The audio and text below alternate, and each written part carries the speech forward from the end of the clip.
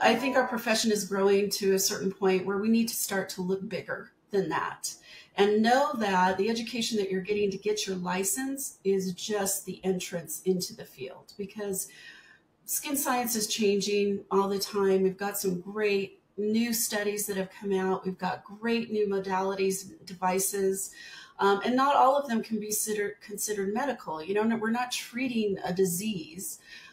We're not treating a specific process that requires a medical intervention. Right. We're talking about healthy skin, and we're talking about beauty.